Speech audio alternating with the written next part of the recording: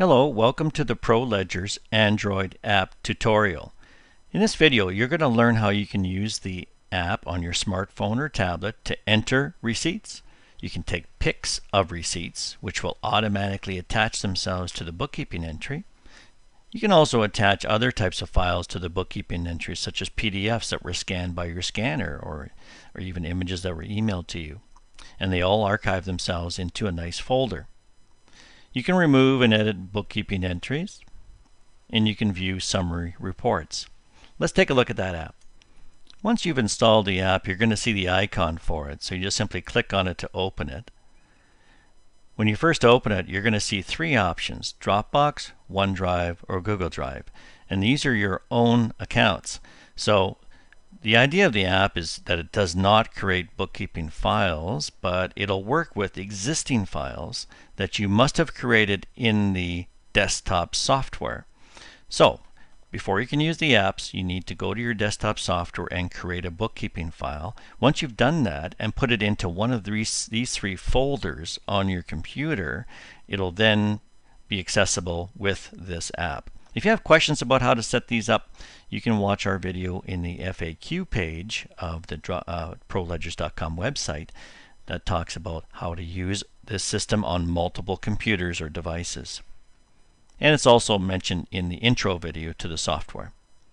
Anyway, let's say you've created a bookkeeping file and you've put it into your OneDrive folder. So we're going to go there now and access our bookkeeping file. Okay, we're inside of our OneDrive folder, and you'll see all the files that are in your OneDrive folder on your computer listed here. But the one you're looking for bookkeeping files specifically. And these are going to be all ending in .ledger. So in this example, I've only got one bookkeeping file to select, so we're going to be choosing that one. Once we've loaded, you're going to see that we've got our main screen for the app. In the main screen of the app, you're going to see all our bookkeeping files, and you can just scroll up and down the records with your finger. And at the bottom, you can see that there's two buttons: Record, which is the screen we're on now, and the other screen is Report. And here you can see the various reports that are available to you.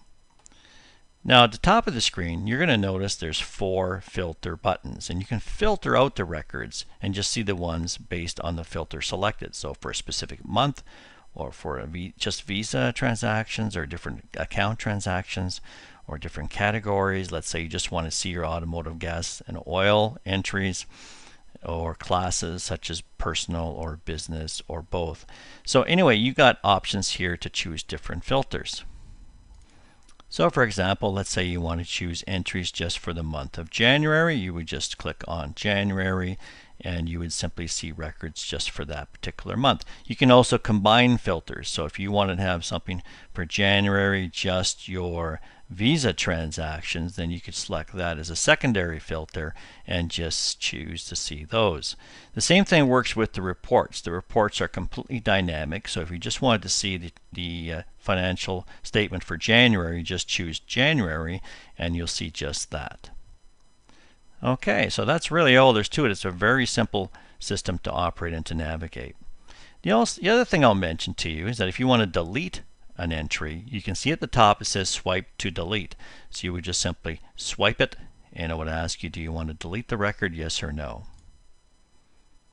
And the other button that's at the top is this circle arrows, which means to sync the bookkeeping file.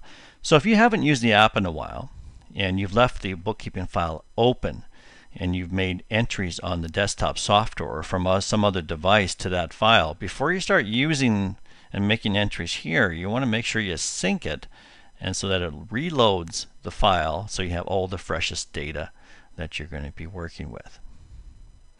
Okay, so let's see, how do you make a new bookkeeping entry? Well, you use that green circle with a plus sign, and it shows you an enter record screen. And very, very simple. You just go through the prompts just like you do in the desktop software. You can select your date, you can select your account. Let's say it's a savings account. Let's say it's a business entry, and let's say it's advertising and promotion. Well, let's just say it, actually we can say, let's say it's gas and oil. You can choose from your pre-written descriptions if you want, which you can set up in your desktop software. And then if you want, you can even edit that here if you wanted to. Okay.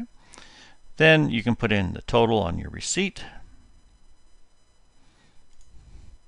And now if you're using the One Tax app, now you can choose the taxes that apply here, if it's a specific tax. And you can also edit that tax manually or choose no tax. And if you're using the no tax software or app, you won't see these tax options. But anyway, that's what happens here. So if you put in the tax amount, and then it gives you the net amount automatically, and then you can just simply click that and it'll record and save the entry. You have one more option though. You can also add a receipt to the entry. So if you went into the receipt manager, you can now choose the green circle and add a image. So you can take a photo using your camera or phone of the receipt, or you can choose from library too. So if you chose from library in this example and you went into your OneDrive, you can choose from various accounts that you have. Let's say you have a file in your OneDrive folder, and under the images folder, let's say we chose our gas receipt here,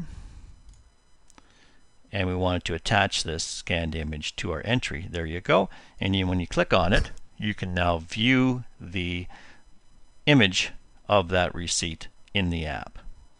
So now we've created an app, an entry, I should say, with a receipt attached to it, and we want to finish this. We just click the green arrow, and we've added that entry.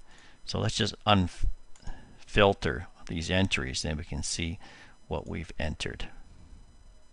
Okay, so anyway, that's really all there's to it. And at any point in time, of course, you could go back and edit any of these entries as you wish. Well, that's really all there's to it. I hope you found the video helpful, and thanks for tuning in.